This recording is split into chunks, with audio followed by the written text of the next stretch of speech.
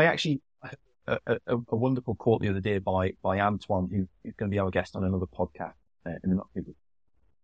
Antoine's quite a well-known figure in the sales development industry. And what he quoted is, and this is rare, right? Coming from a sales guy, and he said that, sales is just a function of market. It's not a separate entity, function of market.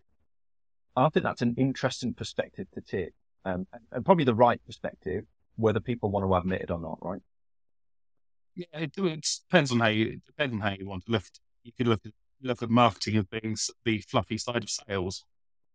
It's the pretty bit, that lures people in and gets them interested, and then sales come along to the agile, hardened salespeople come along to flog it.